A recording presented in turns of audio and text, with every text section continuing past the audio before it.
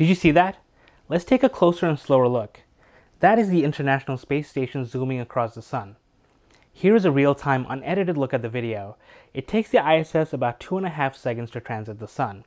Stay tuned and I'll tell you about the equipment and software I used to get this incredible shot. It is not a once-in-a-lifetime shot, so if that's something that you want to do, you can definitely do it. But one thing to know is that NASA plans to decommission the ISS around 2031. So you have a lot of time, but you don't have all the time in the world. To catch the ISS transiting the sun, you need 3 things to cooperate. First is the sun. Sure, it's an obvious thing, but I feel like I should mention it anyway because the sun is a very important piece of this. The second thing that needs to cooperate are clouds. If you've ever tried taking a picture of anything in the sky, you'll know that clouds will do anything they can to get in the way. So no cloud coverage is ideal, or at least less clouds where the sun is. And the third and the most important thing is the ISS needs to be in a very precise location. The ISS goes around the planet every 90 minutes, so that sounds like there should be plenty of opportunities to catch the ISS transiting the sun. But the sun's apparent size in the sky is very small. It's only half a degree, the same size as the moon. And the ISS all the way up there in space looks extremely tiny. So it's matching one tiny thing with another tiny thing, and the orbit of the ISS fluctuates every single day. It doesn't go over the same point every single day, so you need to be able to calculate it.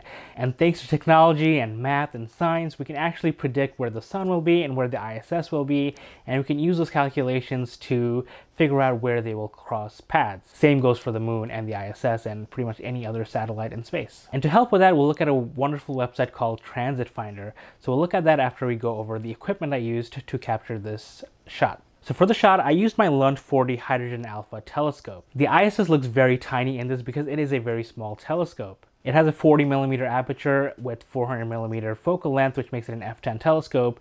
It's amazing for fitting the sun into its field of view, but it's terrible for looking at anything small, like the ISS. The next equipment I used is my Skywatcher Solar Quest Alt-Az mount. So this is something that I purchased recently, and this made my setup time to be less than 5 minutes. For the video, I used my ZW ASI 120mm mini guide cam.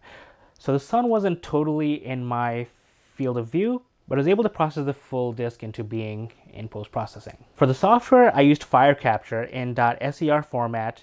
My gain was set to 0, my exposure was set to 3.3 milliseconds. I averaged around 14 frames per second during recording, and I did not use any kind of gamma.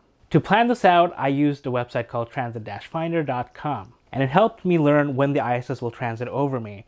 You can let the website detect your location, or you can open the map and select your location. It opens at latitude and longitude 0, so I'm going to zoom out and scroll over to near Boston and find my local park where I know I'll have a view of the western sky. I then put the dates in. Travel distance is set as default 80, I didn't change that, and I clicked on calculate. And lucky me, the ISS is to transit on August 6th, and it looks like it'll be really close to the center. And it'll happen at 6:38 p.m. When we see the map, we can see the full path as well as where I will be and where the center of the path will be. Next up, I use the SunSurveyor app. There's a free version of this app, but I've been using the paid version for a while and I love it. So when I open up the app, in the map view of the SunSurveyor app, I zoom into the park location where I know I'll be going.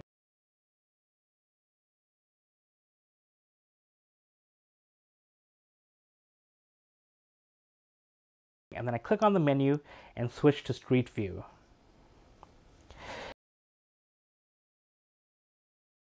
And it shows me the sun's path on the horizon, and it looks pretty perfect.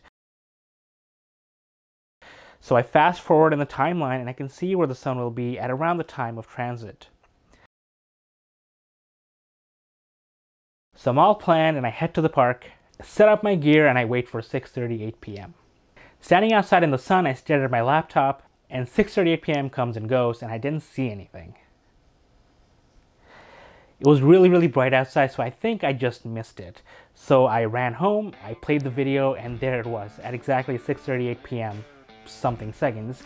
I saw this little tiny thing just zoom across the sun.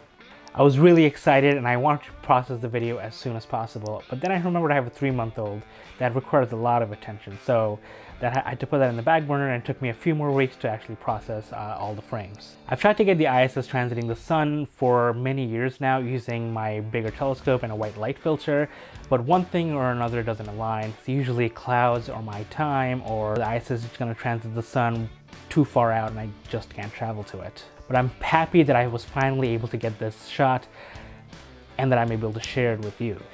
You can also use the Transit Finder website to also track transits of the Hubble Space Telescope and the Chinese satellite Tiangong.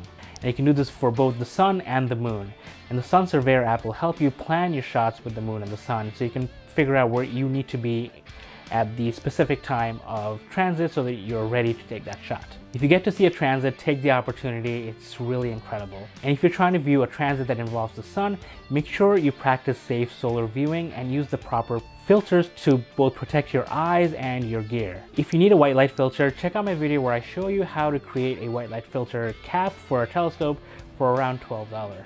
If you found this video helpful, hit the like button, subscribe if you haven't yet, and I'm planning on live streaming the annular eclipse on October 14th. It'll be a partial eclipse from where I am because I won't be traveling for it. And it'll be a practice for the total solar eclipse on April 8, 2024, where I will be traveling to Texas, and I'm hoping to do a multi-screen live stream if everything works out, so wish me luck.